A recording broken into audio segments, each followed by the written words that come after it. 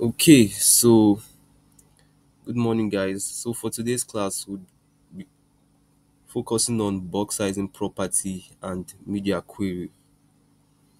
So without wasting time, let's quickly dive into the content of these two sections.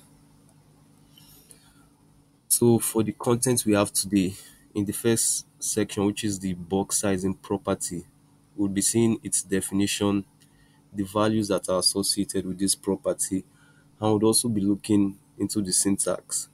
And as we all know, at the end of every section would obviously have a quick demo on how each of what we've learned actually works. So we'd also be trying out this box sizing property on VS Code and would actually get to see what really happens with this property.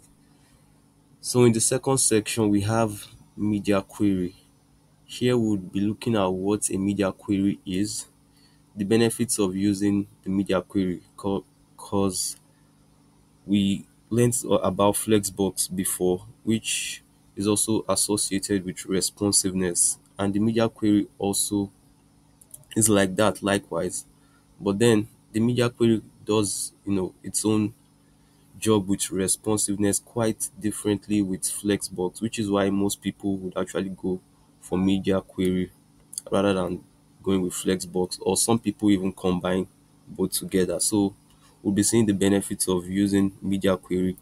I would also be seeing the syntax, and I would explain the entire syntax, and would also see a quick example of a media query. And after this, we'll go into the VS Code and we'll try these media queries out. So for our first section, we have the box sizing property. So the box sizing property determines how a user should calculate the total height and the total width of an element. So as we all know from previous classes we've tried a lot of HTML elements, both block elements and inline elements. And these elements, are actually rendered differently depending on the category they fall in, either as a block or an inline element. Now, as we all know, for the block element, the height and the width actually are within the content area of that element. That's what we know when we learnt about the box model. Because the box model, as we all know, it has four layers: the content area, the padding, the border, and the margin. But the height and the width only affect the content area, which is the area where the element's content is being rendered on the screen. And likewise is also the same for the inline text. But one thing we should know is that when we set a particular height and width to this element, it is actually displayed differently on the screen. So as we all know, the content area of a block element actually spans through the entire line, and that's because that's how it is by default. Unlike the inline only takes the space necessary. That by that we mean it only takes the exact space its content is being rendered on. So applying the height and the width to each category of elements would actually display a different result.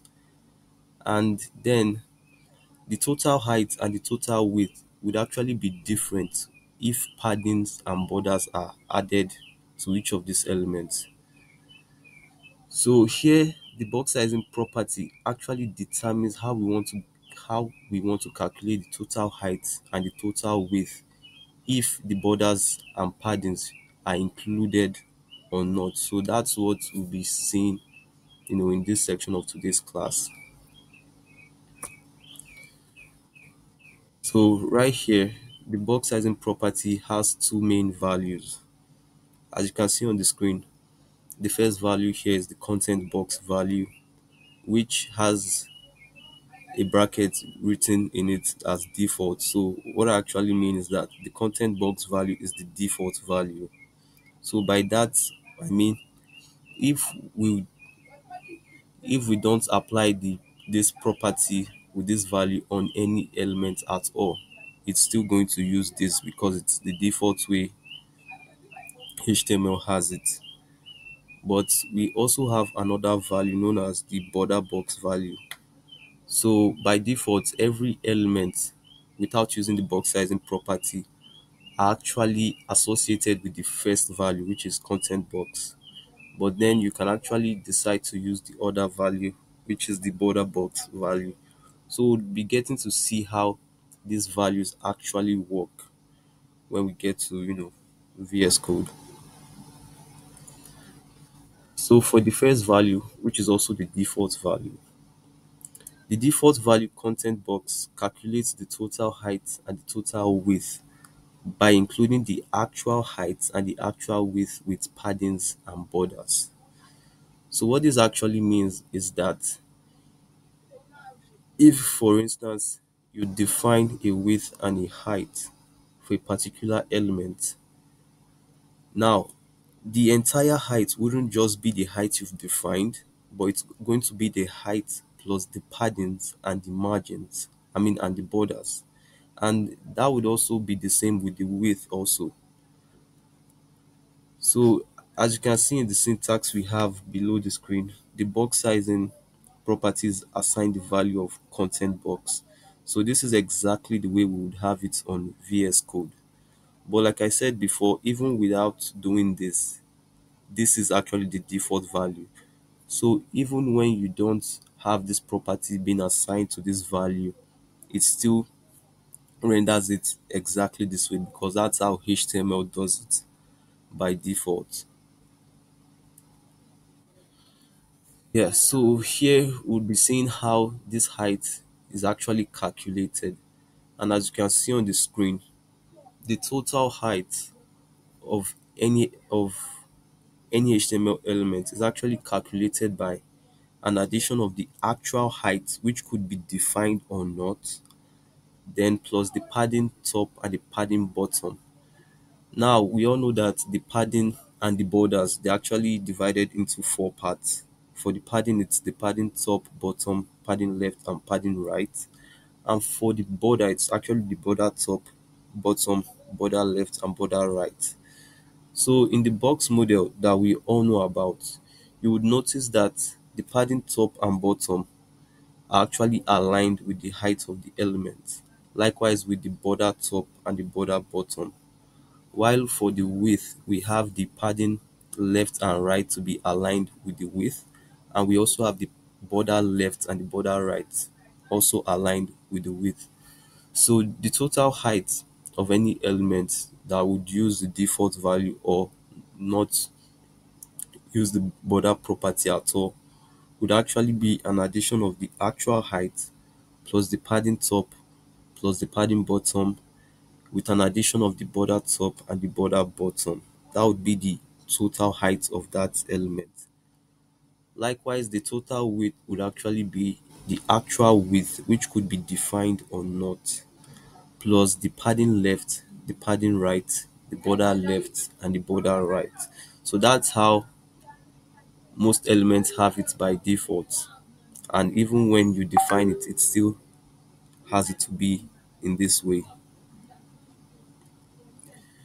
So a quick example of what I've been explaining since, we have here an element has a width of 200 pixels and a height of 100 pixels.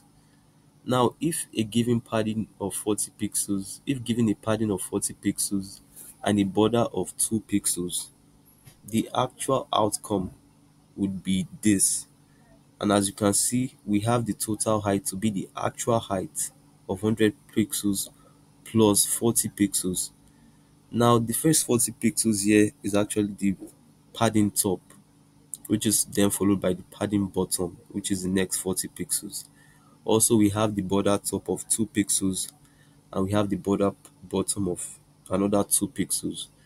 So a sum of everything together would give you 184 pixels of the total height of that element as opposed to the actual height, which is 100 pixels. So that actually means that you have 84 pixels worth of paddings and borders for the height.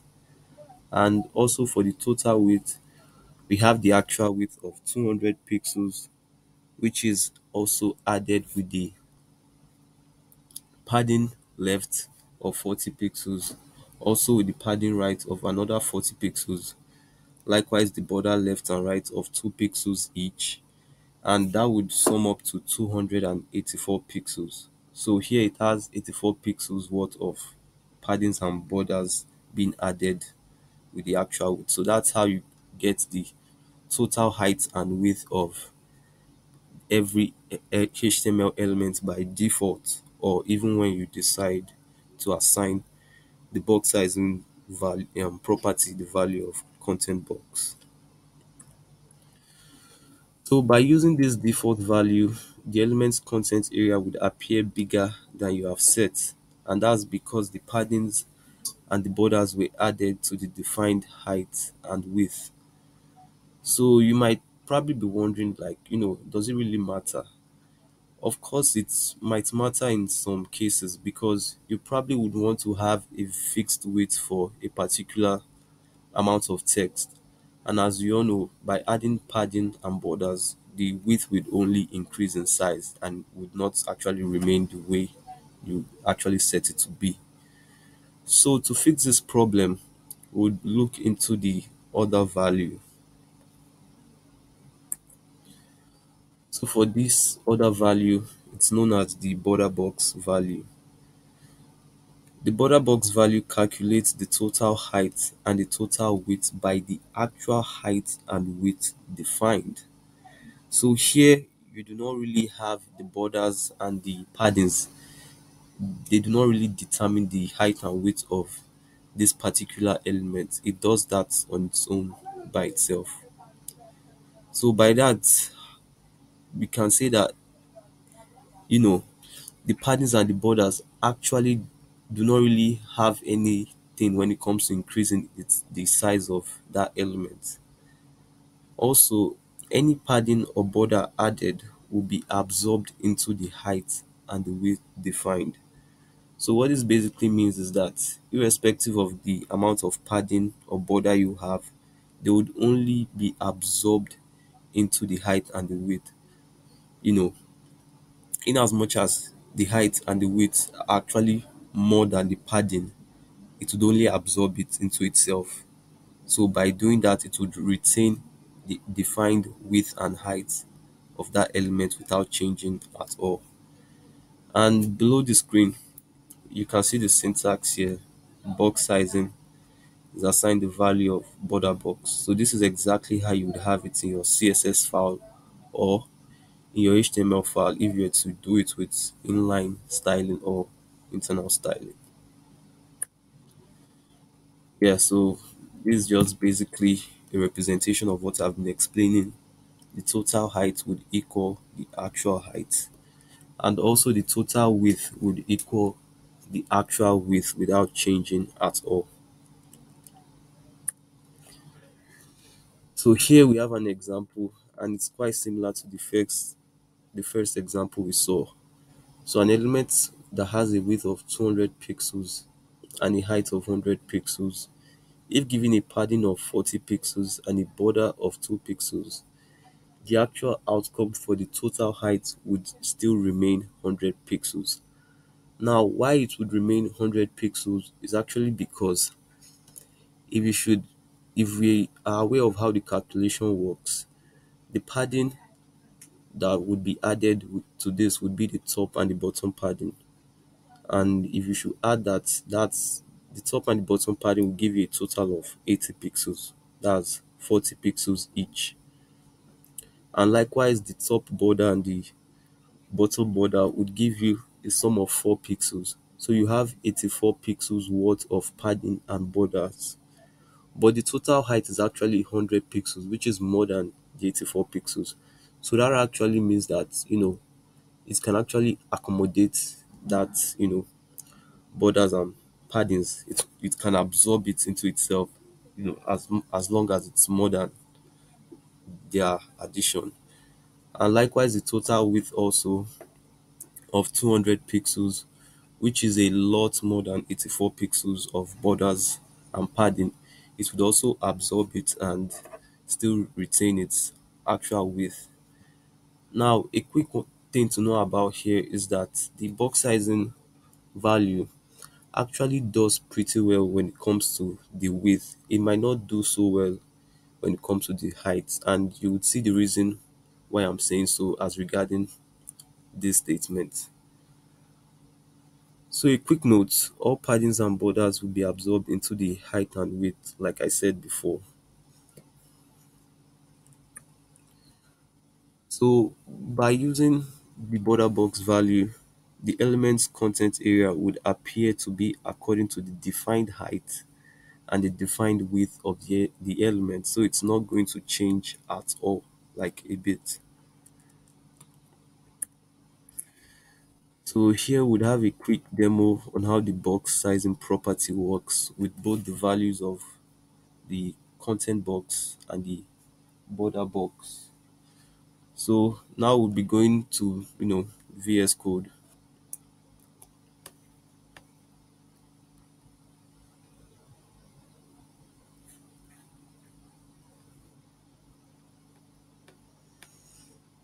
Okay.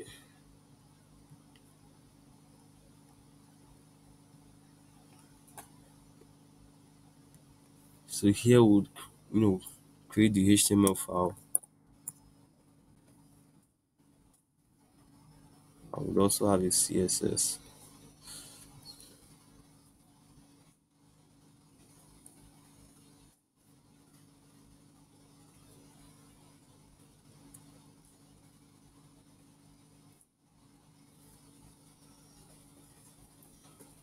So for this, we'd actually start with the block level elements, the p tag and the div tag.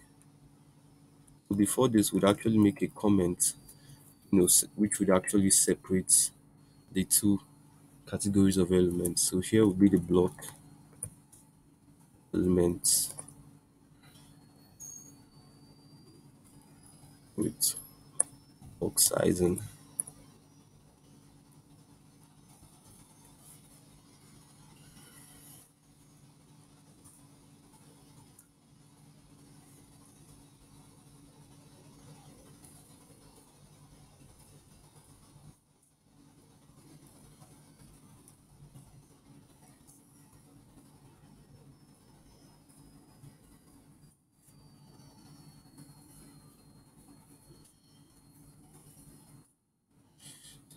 Those are, line break tags. So I'm just trying to create a space between both.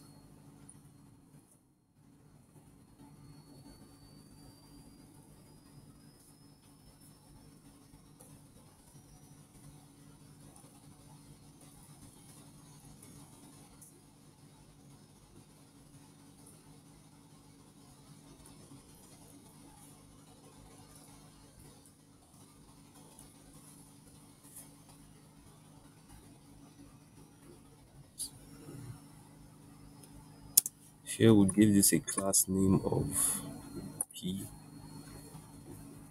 Give this a class name of div.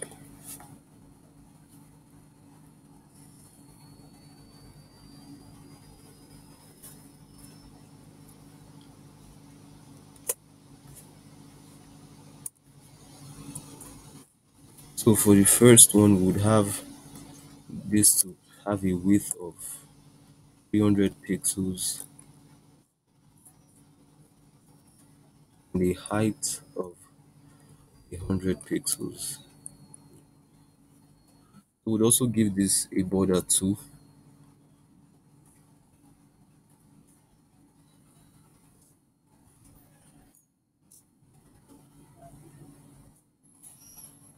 Save.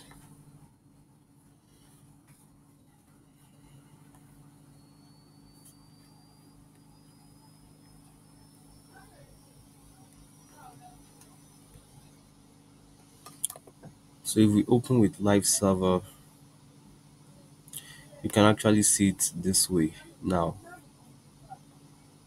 So what we are going to do next, we're going to have the text here to be the same with this. So you'd see how this actually works.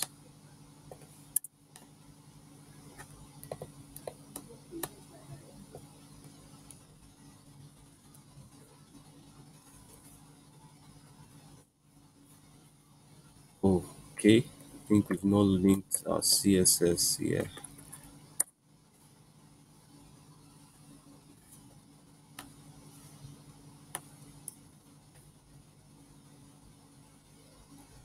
Also have the div,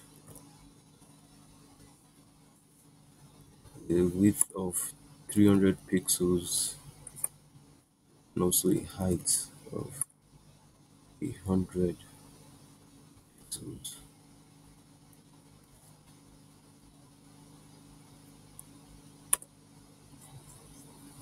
So for this, we'll also have the same border of 1 pixel, solid red. I'll give this a padding of 17 pixels.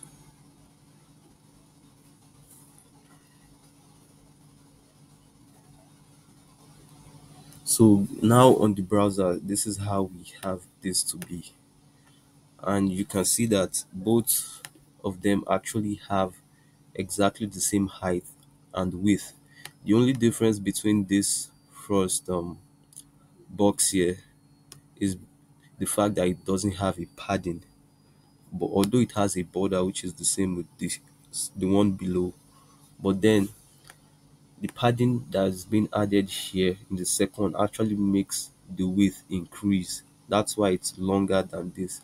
So that's why I said the padding actually increases the width of the element and also the height too. You can see it's longer than this other one, despite the fact that they had exactly the same height and width attached to the two of them. So the padding here really makes the difference in both elements. So for now, both of them are actually working with the default value of content box. So that actually means if we were to go back here to define the box sizing as content box, you shouldn't really expect a difference.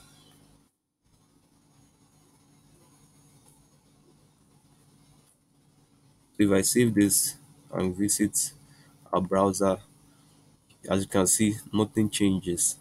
And that's because every HTML element has this to be the value by default, as I explained before. So nothing changes here at all. So next would be trying this out with the other value of content box. I mean border box.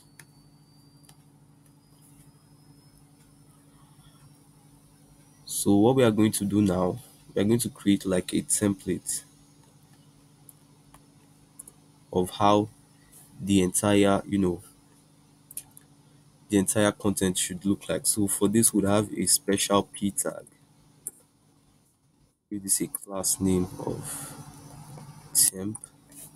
Would also have the same text in there.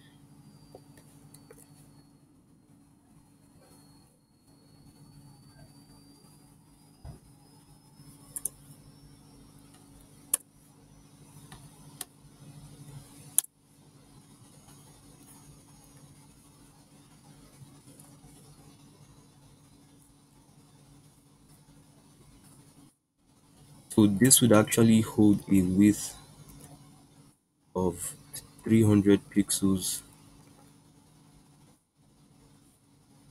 and also a height of 100 pixels. So saving this would give us, okay,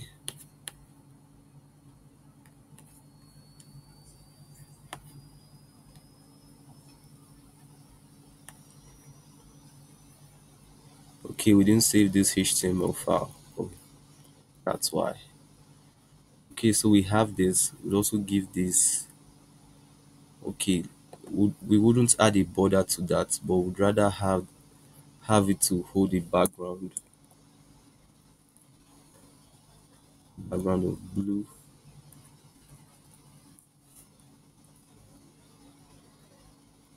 Yeah. Okay, yes. So now this particular text with the background of blue has a defined height and width. So now there are no borders or paddings attached to it. But by default, it still holds the content box value. So now we'll create another p tag that is going to have a padding and a border value, but you would also see that it would look exactly like this one right here without changing. The only thing that will probably change is the position of this text that we have here, this actual text. The position is probably what would change, but the entire length of the height and width would actually remain the same. So let's do that. So we'll probably have some other tags too, probably a p tag and a div tag.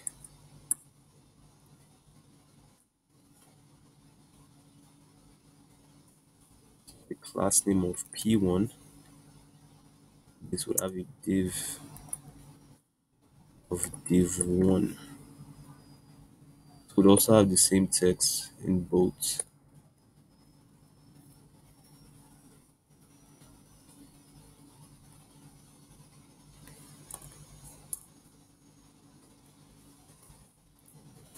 So this will hold the same height and width also,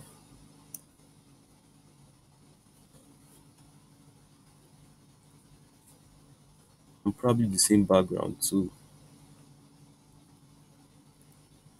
But now we are going to add a border of 5 pixels, solid red. Would add a padding of 40 pixels.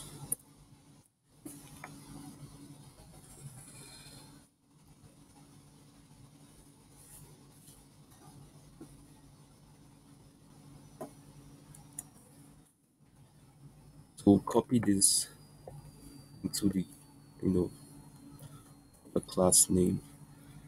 So we have this to be this way. So what's actually different now is the fact that I would add the box sizing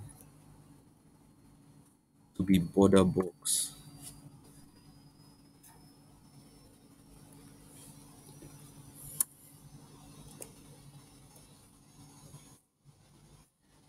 So if I save this and go back to the browser,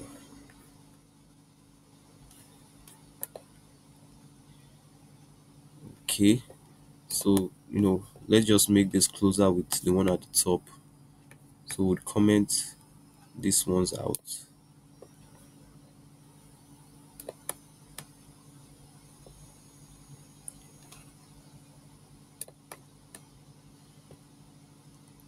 Or probably just take them below. We have BR.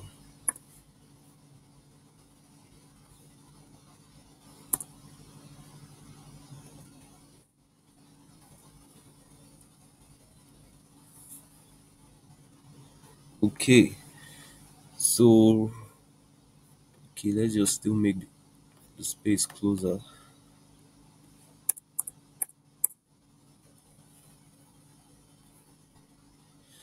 So now you can see on the screen that the first three, you know, content area of these elements actually have the same height and width, exactly the same, even with the fact that a 5 pixels worth of border has been added to it, and also with a padding of 20 pixels, it still maintains the same length here. That's in terms of the height and in terms of the width.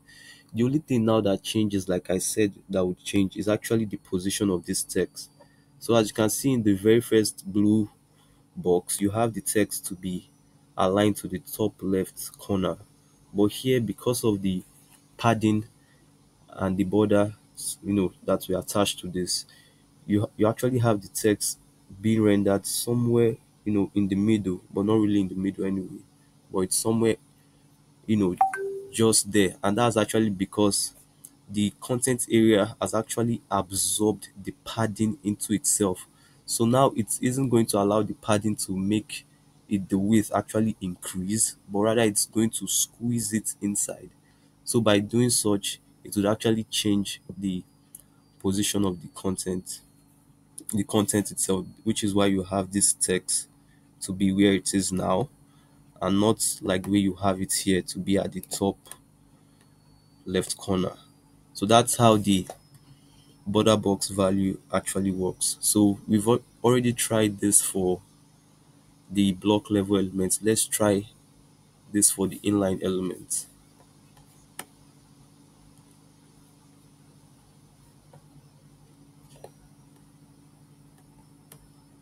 So we would still maintain, okay, the template, just comment this.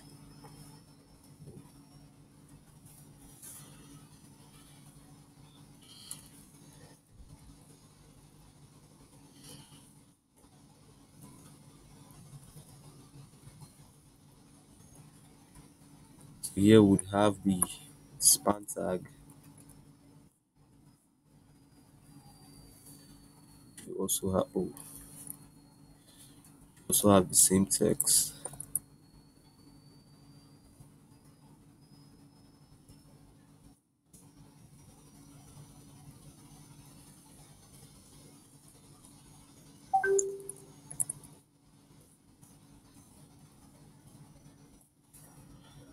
Next would have another inline element, small tag.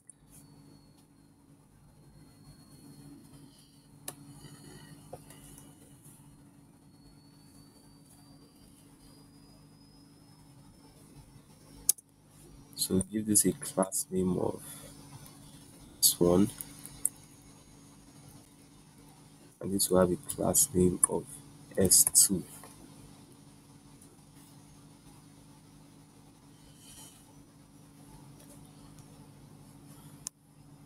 So we won't be making use of all of this, so we'll just comment them out.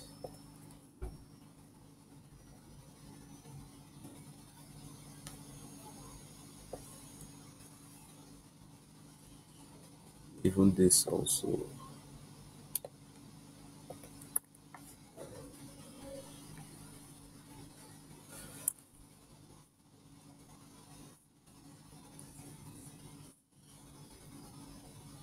So as we all know, the by default, all inline elements have their height and width to actually be very, very fixed in terms of the fact that it only takes the amount of space where its content is being rendered.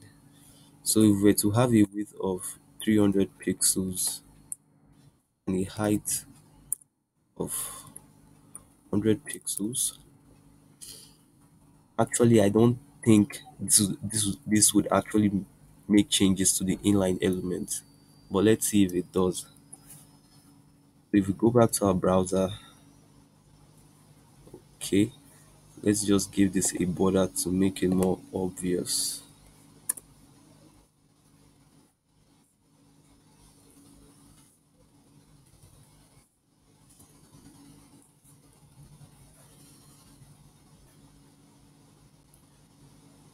Okay, so right here we still have this text, and I'm guessing this is from the paragraph we have that we didn't comment out. Yes, that's this.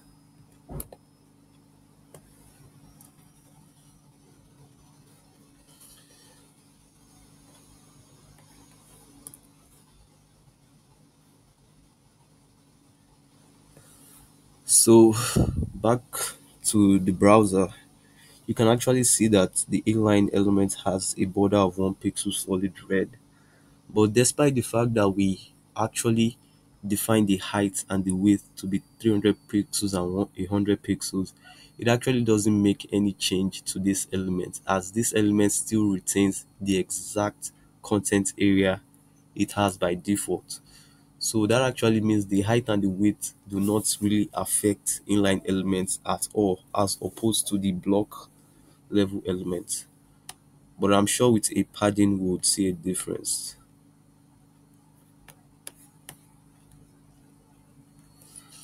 So we'll add a padding of 20 pixels.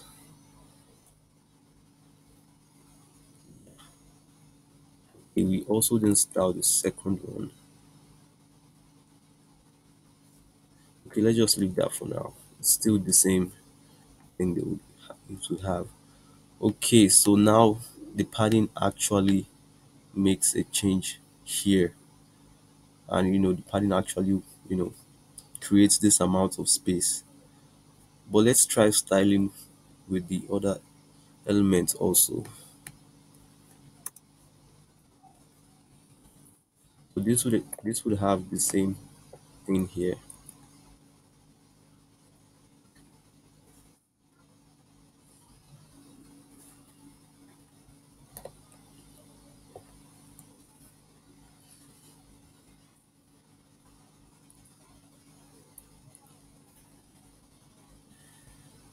Okay, so now it looks like the padding top isn't very obvious,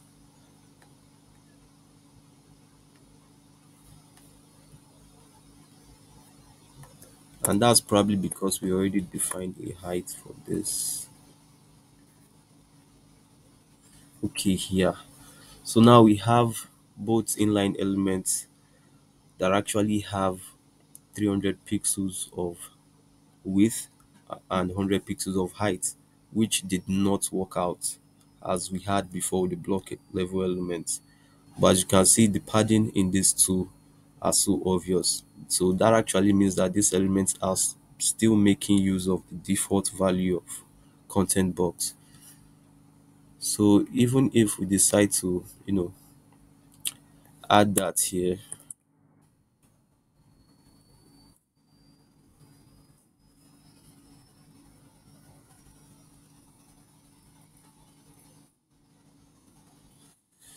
we shouldn't really expect a difference also. So going back to the browser, it's still the same. So both inline and block level elements actually retain that default value except you decide to set the box sizing property to the border box value. So we'll do that straight away. We'll change this to border box and also this. Save this. Wow.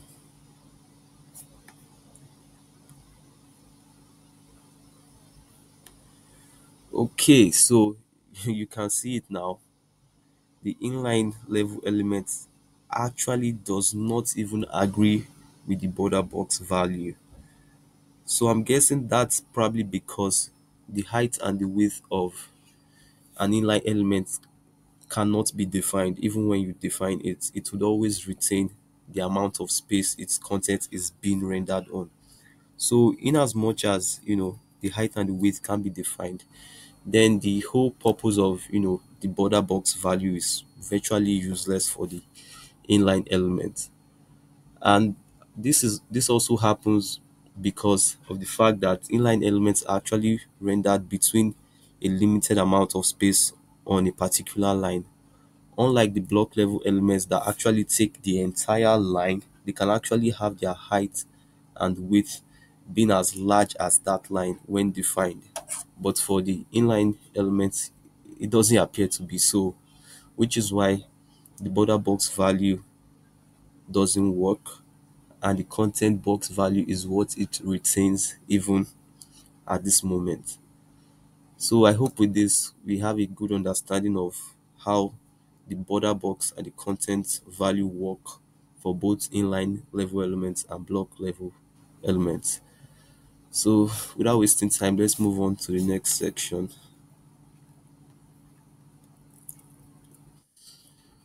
So for the next section, we have the media query section. So what is a media query?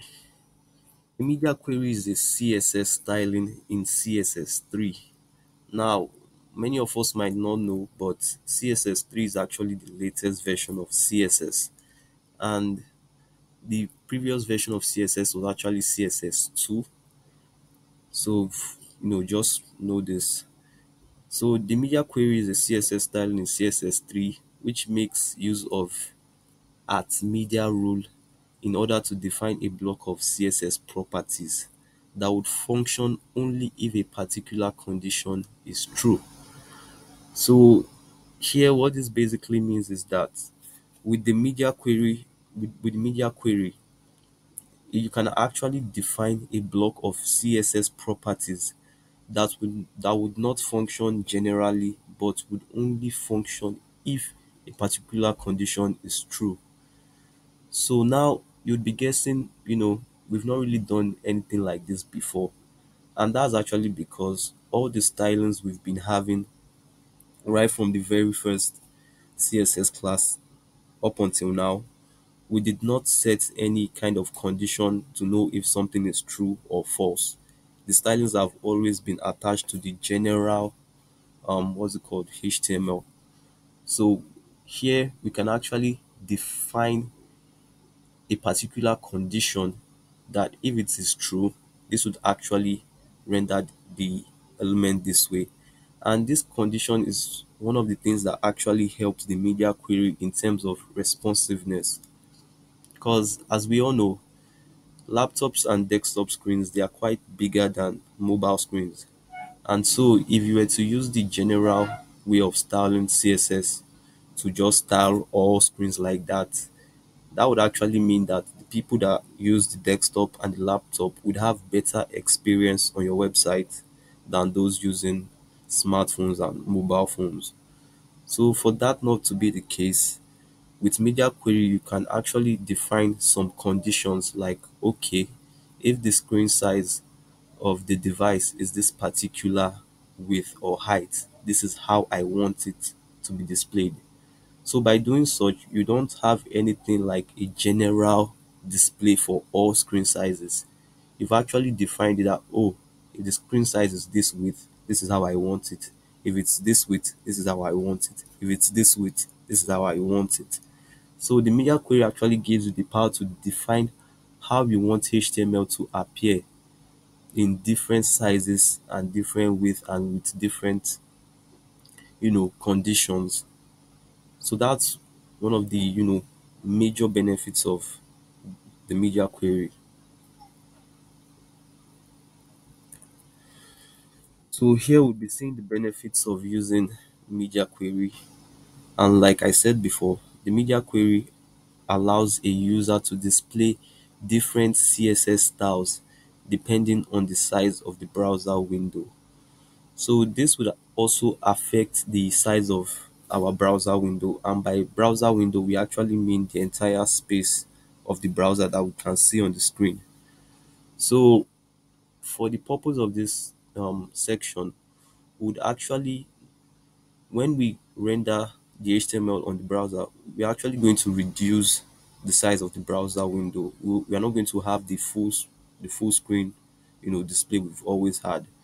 So, I'm actually going to do that to actually show you how this media query actually works in terms of, the display of different CSS styles as regarding the size of a browser window. So another benefit of media query is the fact that media queries enable a user to define different style properties for different devices. So I already said this before that, back in the day when websites were a thing, were just something, that just came up. That's after the invention of the internet by Tim Berners-Lee and, any other all other things that happened then. Websites could only look better on laptop and desktop sizes. But as we have today, websites actually look nicer on even mobile displays. And even when you decide to change the orientation of the phone, that's from landscape, that's by, auto rotate, as we all know, the website would actually still look okay. So the media query is one of the concepts that actually enable that to happen. So, and also another benefit of media query is that media query being a key part of responsive design actually allows a user to create different layouts for different viewport sizes. So with the media query, you can actually create different layouts for the different viewport sizes. Now, you might not know this, but different browsers have their viewport sizes. So their viewport size would actually determine how any web page that is being, used to open through them, to actually determine how to display that web page. So media query also helps in displaying its property properly, irrespective of the browser you are using or the viewport of browser. So here is an example of the media query syntax, and it begins with the at media rule. Now this at media that we are seeing on the screen on this with this red ink was actually introduced in CSS2. That's a previous version to the current version, which is CSS3. And it was also used to define style rules for different media types. So that's what the art media is used for. It's just used to, it actually starts the syntax, begins the syntax to define different style rules for different media types. So next it is followed by the not slash only media type. So what this basically means is that with the media query syntax, you can actually get to declare a particular media, a particular property for a media type. You can actually have this to be only a particular media type or not a particular media type. Now, in the event where you don't use not and only, it would actually use the default value, which is all. So that actually means that even when using media query, you can still have a display for a general media type. So it's going to be like that in all types of media. So except so you can actually define how you want it only for a particular media type or not for a particular media type. So this is also followed by the and here, and also an expression which is in this bracket. That's the normal bracket. Now, it also has the curly braces, and in between these curly braces are your CSS codes. So this is where the entire styling would actually take place. So you would have all the things you want to define for that particular media type or that property you're trying to, that particular property you're trying to style. You would actually have all the styles right here for that. So here we have the at media, which I've explained before, which is a rule that is used to define the different styles for different media types. Next, we have the media type. So the media type in CSS are listed below as the following. We have the all, which is used to is used for all media type devices. So like I said before, without using the not and the only, by default it will just apply that styling to all. Also, we have the print. This is used for printers. Really don't know how this works, and we wouldn't be, trying this out since we don't have a printer here. So next we have the screen. This is actually the most popular one, and this is used for desktop, laptop, mobile, and smartphone screens. So this particular media type is actually the most common one that is being used, and it's actually the most popular one. So for this for the practical session of this class, we'd actually be looking at the screen type and not the print, you know. And lastly, we have the speech. So this is used by a screen reader and it reads a page out, but the major one here is actually the screen media type. So we'd actually be looking at different displays of screens that we have. So lastly, we have the expression. So the expression is a media feature that is associated with block of CSS properties that would function when it evaluates as true. So this feature is actually assigned a value. So after assigning this media feature a value, through the media feature, you can actually define a block of CSS properties, and this would only function when that particular media feature evaluates as true. So by that we mean when the condition is true, it would actually style it according to the CSS properties that are being defined there. So these media features can be seen as the following, but they are not limited to this. So for the first media feature, we have the aspect ratio. So for people who know about display and resolution, you know what an aspect ratio is. So it's just a defined amount of pixels, that's a height and width together.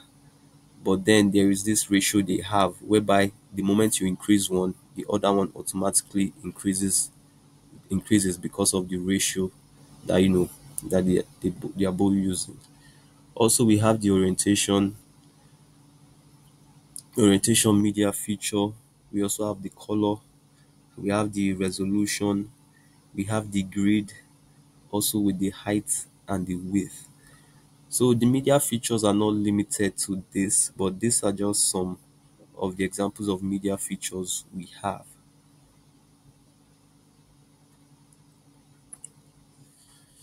So here is a quick example of an actual, media query syntax, and this is how we are going to have it exactly on VS Code. So you can see that we have at media, which is the media rule, which is followed by a media type screen, and inside the brackets we have, that's the normal bracket, we have a minimum width of 520 pixels. So the minimum width here is the media feature, and the 520 pixels is the value that is assigned to this media feature. Because as we saw in the previous slide, the width is actually a media feature.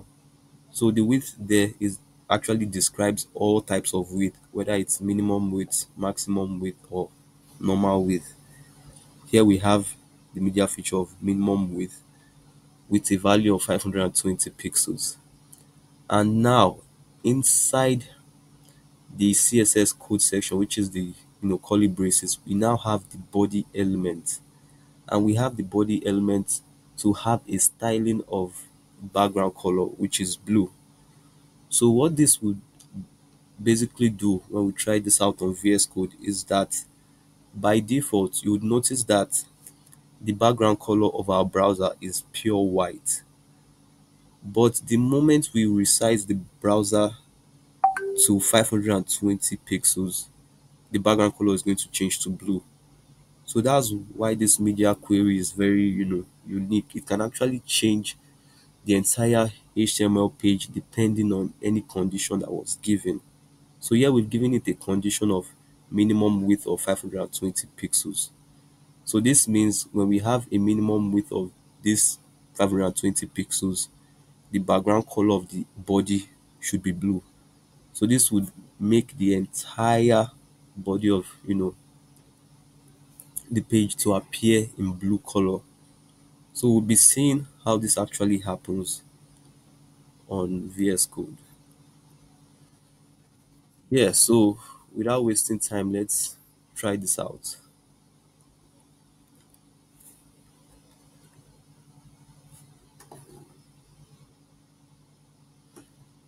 So for this, we would create a new HTML file, or we could still make use of, these ones we have here. So here would have comments, media query examples.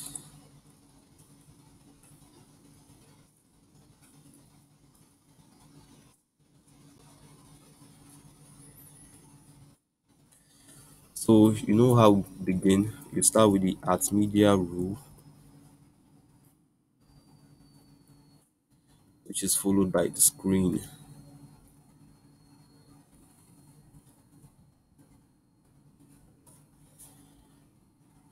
So for this would have minimum width,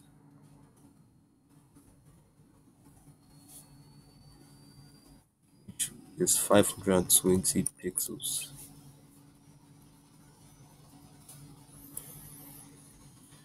So you know what we have right here. Our entire styling goes here. And the styling isn't only limited to the body that we saw in the example, but it actually covers your normal styling generally. So for this would have the body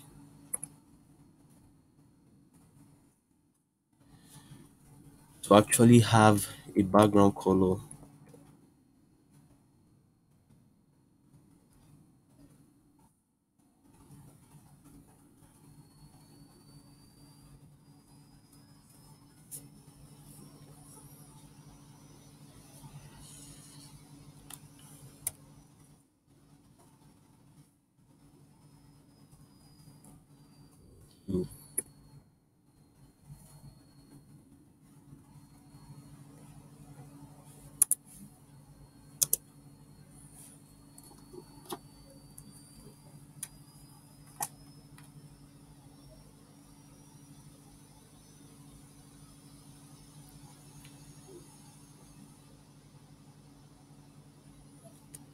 So we'll be seeing how this actually works on, on the browser.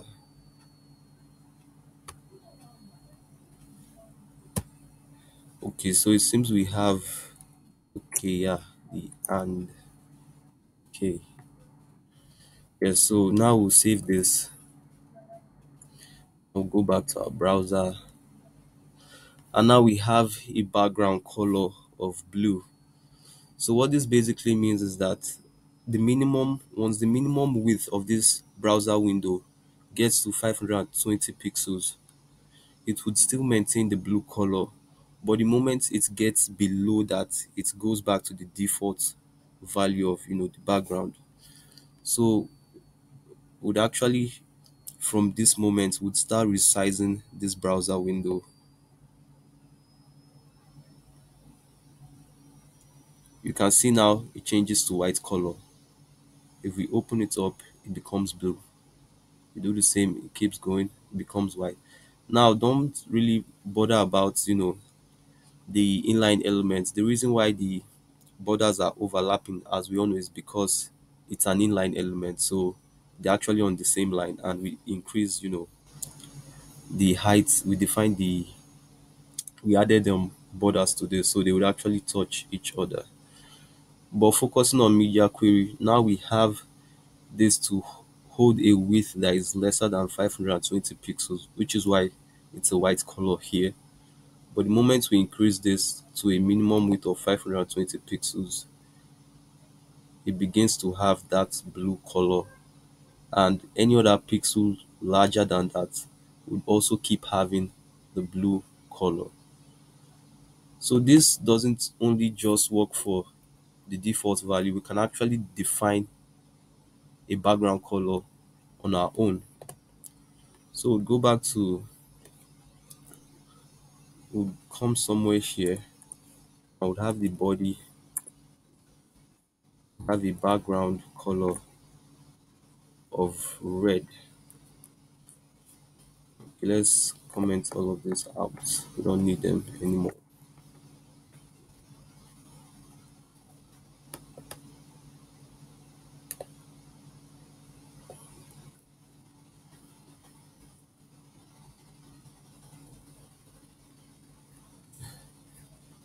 So now we are back here and we have a completely blue background.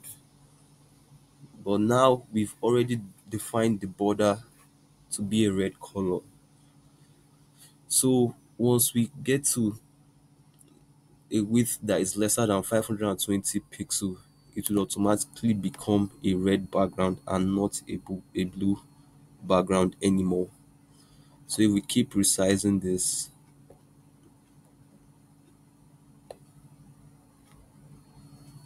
now we have a red background.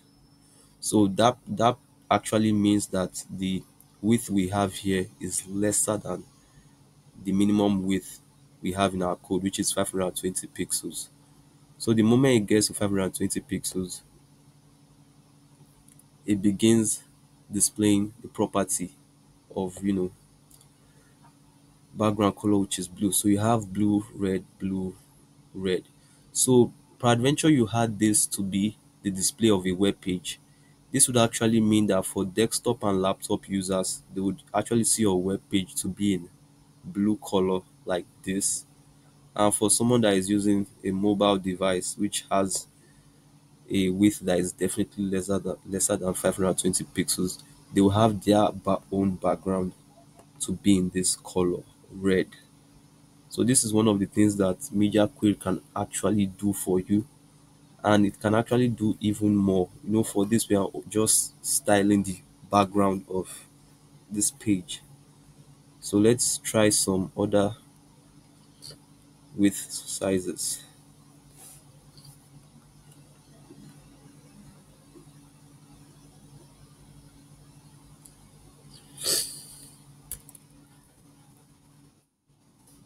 We have at media and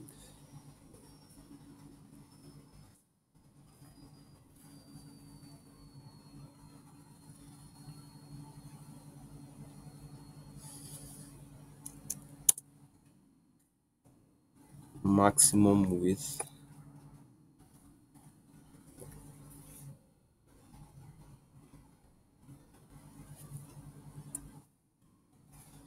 768 pixels.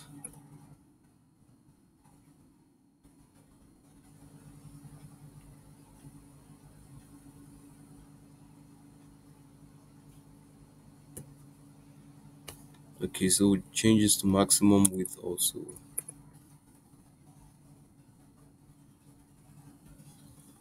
This would be, let's have this to be 1,200 pixels or 1,024 pixels, and then we'd have this to be 600 pixels. You can actually define any amount of pixel you want. So for this, we'd have the background color to still maintain the blue, and let's add some text here.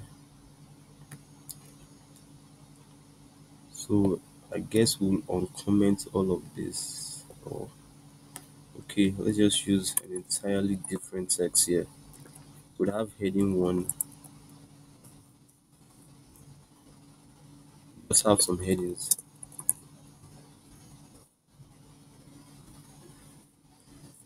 Heading two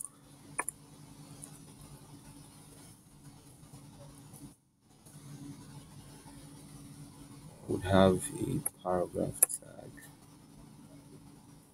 Just something to hold content, so you can actually would actually see that we can even change the content of this element while resizing the browser.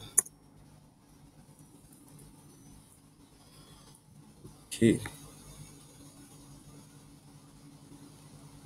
so if we save this now, go back to our browser. Okay, so by default we have the text here to be in black color.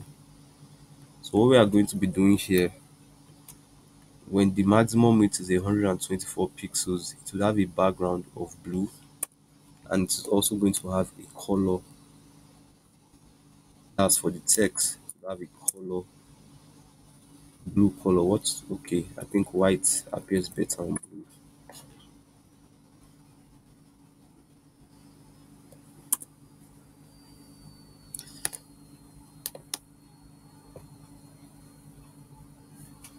Okay, so for this, would actually start with a smaller display here.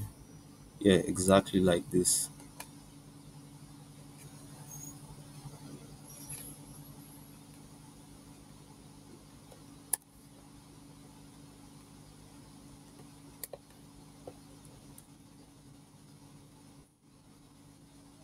So here the background would be let's say green. I will have the color of our text to be dark gray.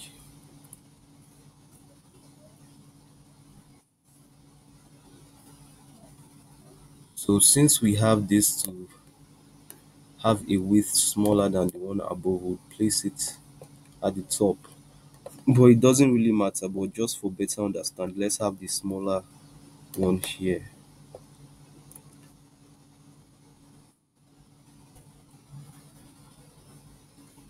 So now if we save this and go back to our browser, it has a background of blue and the text now are in white display. So if we begin increasing this,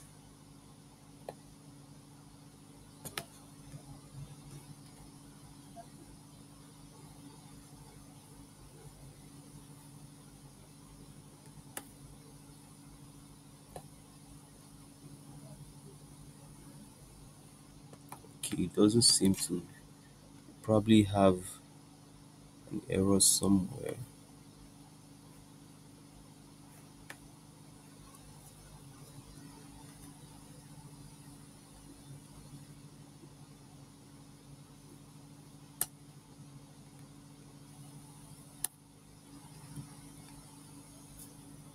Okay,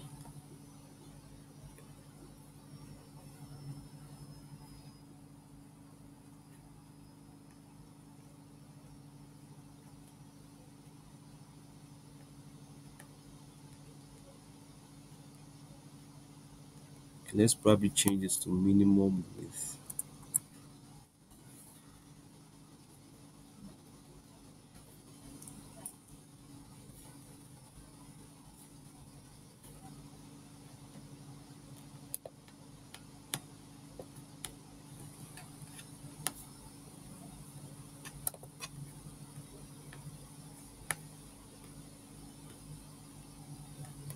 Okay, we didn't give this color black.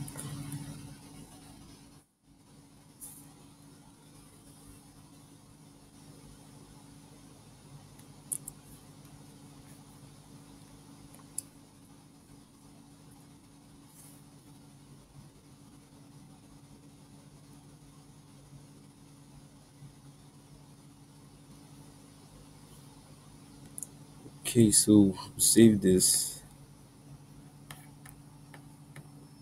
We should actually have this changing.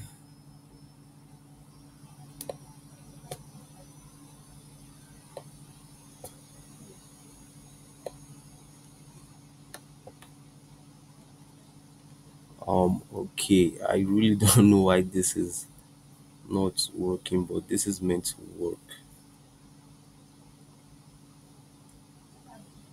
Let's just try something with the previous example we had before. I think it will make the big pixel the minimum width and the smaller one the maximum width. It should have a difference. Okay, because this actually works normally, but then it's not really, it's one of the things that happen when you develop stuff. Okay, so now it actually has the red background, and if we resize this, it actually has the blue background. So I'll be changing the text as we resize. So for this, we'll have the color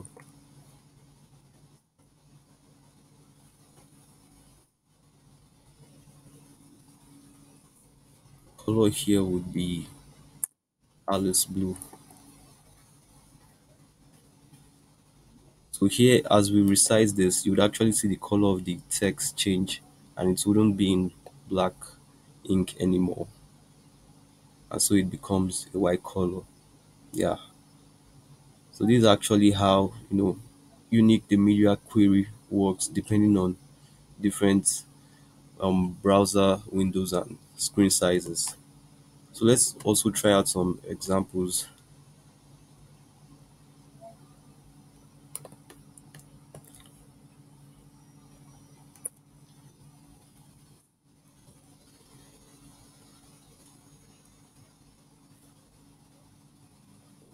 Probably have this to be 124 pixels. For this would have a green color. I want to try this for multiple displays. So as we keep resizing, you'd actually see different backgrounds with different color of text. So we have dark.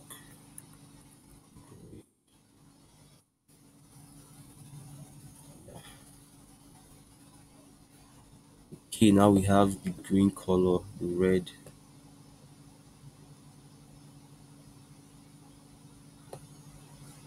green, and as we keep going, I think we should have a blue color last. Oh, we don't. Yeah, I think the value is 1024, not 124 like you intend to write.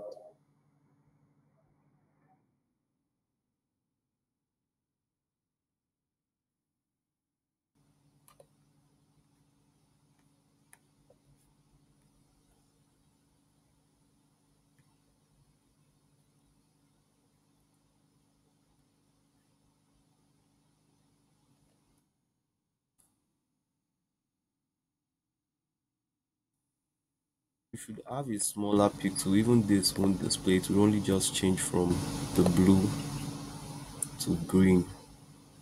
Okay, the red isn't displaying here at all. Okay, so let's just look at other properties aside from just the body. So take this out. Sir, sorry, sir.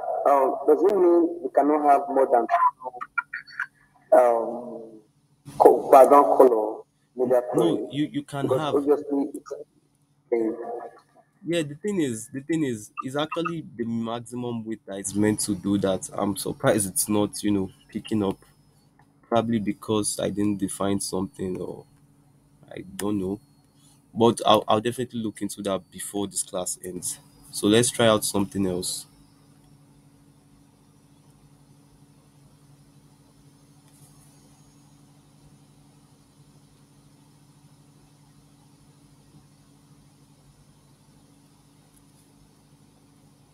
Okay.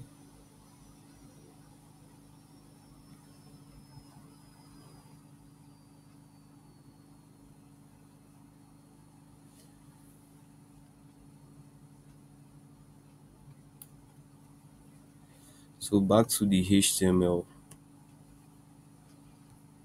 Just have a couple of content here.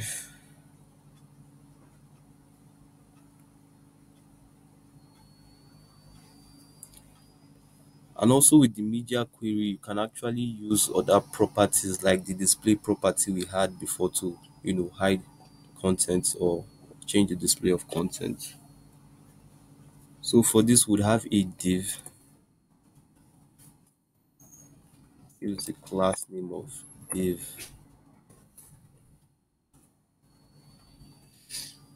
and have some text here.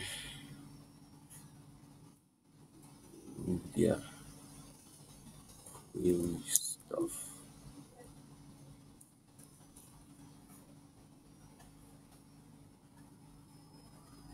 Comment this out first of all.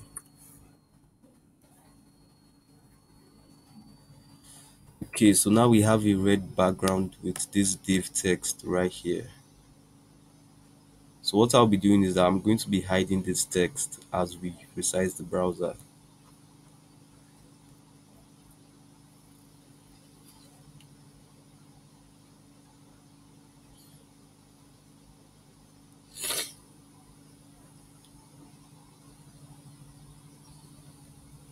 Here at media screen,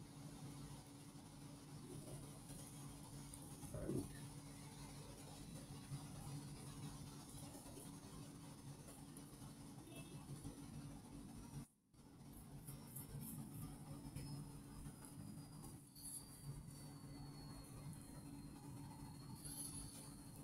this will be the div dot div. I would have a display equals to none. So by doing this, this should actually not display the content when we resize this browser window. Okay, so it doesn't appear here at all, but as we you know get to a size lesser than 520 pixels, it actually shows up. So if you do the same by drawing this, it will go out, goes out. So that's one of the ways I think they use in hiding content from, when you visit a web page on your cell phone and it doesn't really look exactly the way it is on a bigger screen. So some contents are being hidden because of the amount of things they have on that website. So the media query can actually do that also. So this is just for the display. Let's try out something else.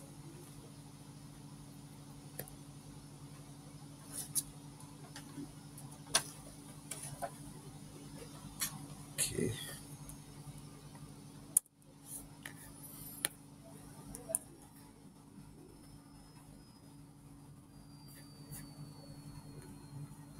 So I really would like to show it in terms of responsiveness. So I'll be creating some columns.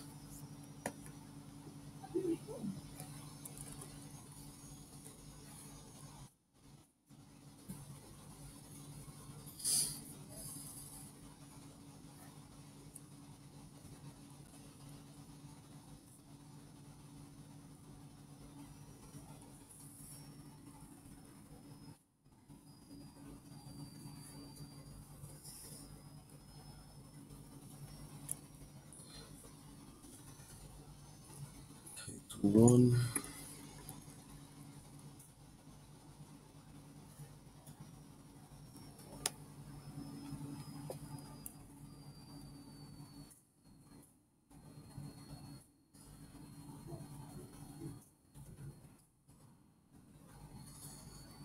T1.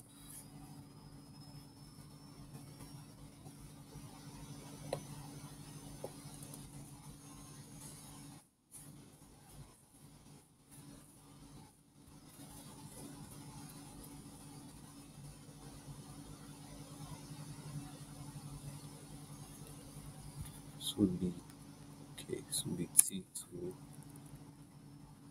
T3, and T4.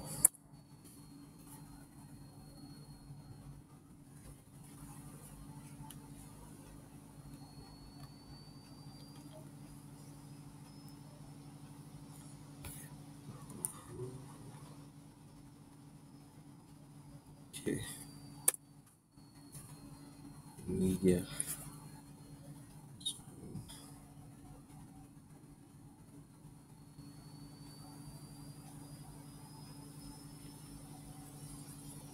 So for this, we'll be having the box sizing to be border box for everything. So this can be done using the asterisk sign.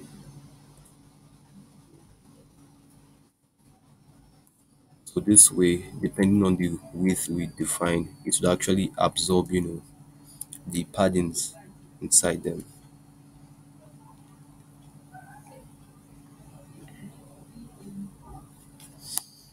So we'll also give each of these a background color. So we'll be coming back to the media screen. Let's just take this out for now.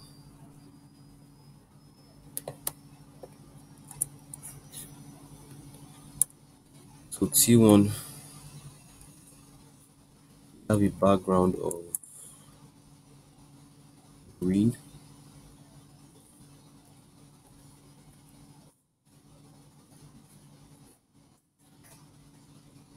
Let's just make the background color. Let's just leave it with the default color.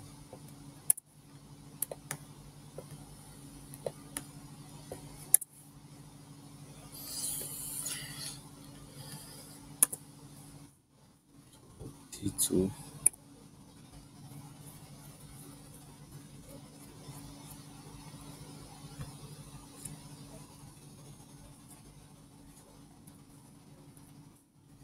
red, green,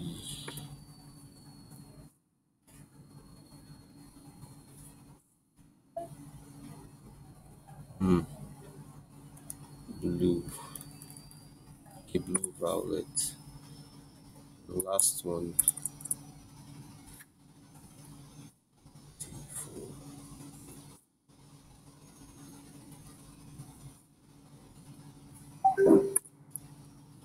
brown. If we go back to our browser, we would actually have, yes, they would actually appear this way. So as we all know, you can see that all of these are block level elements with different backgrounds. So with media query, you can actually align them the way you want. You can see by default now they are all being stacked on each other, but probably would not want this. So we go back here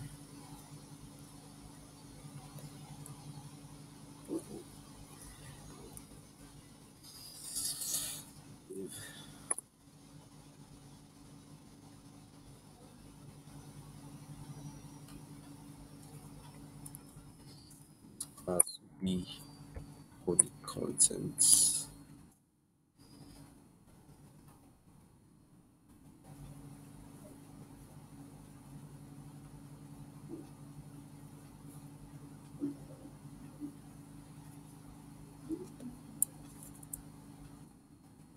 Okay, or better still, can actually just style them together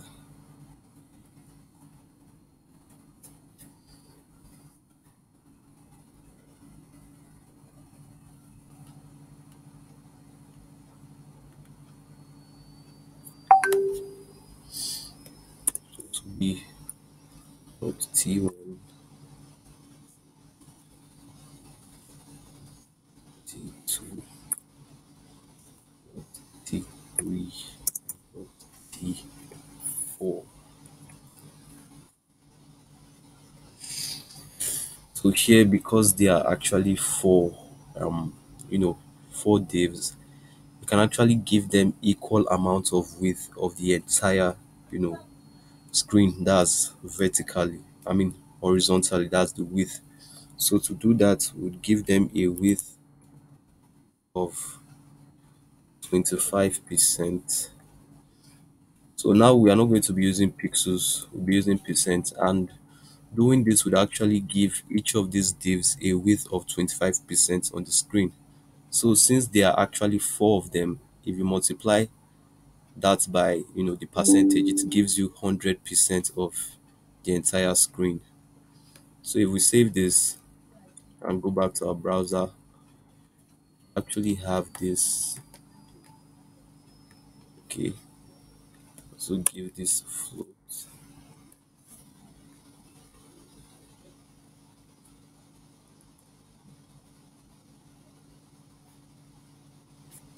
This doesn't pick up. Okay, so I have to do this visually. I hope this picks up.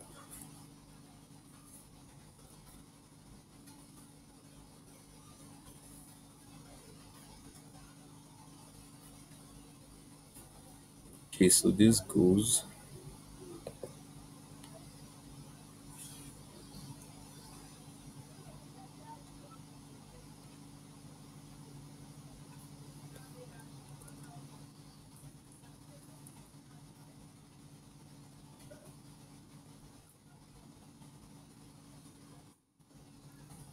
I think we have to give it a display of inline since it's a block element by default.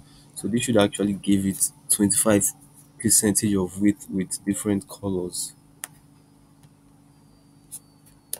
Oh, it doesn't. Okay, so just probably give this, a width of 25 pixels independently. 25%.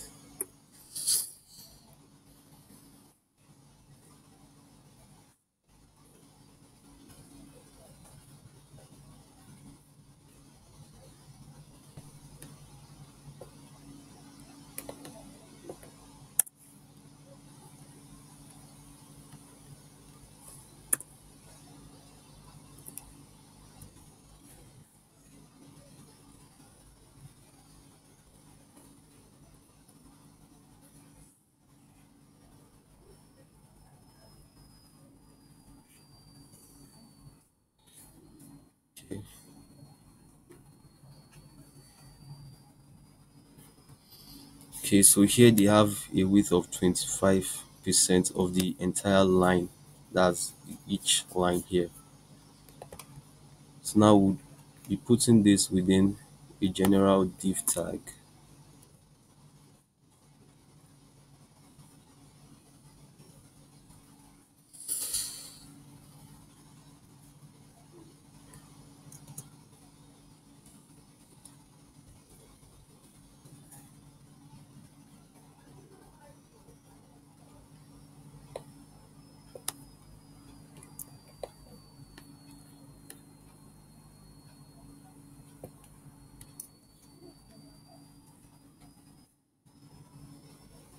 Save this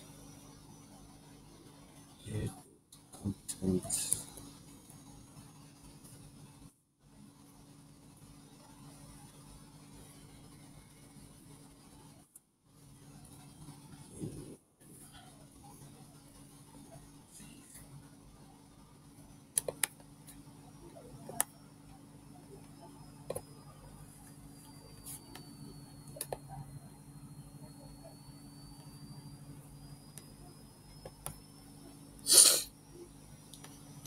Okay,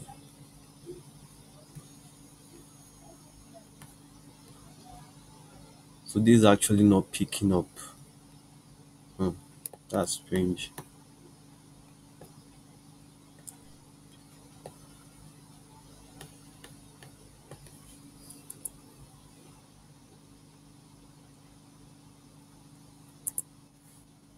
Well, anyway, I think that should be enough for media query for now. Till I really have to look into the examples later on. Thank you. Thank you.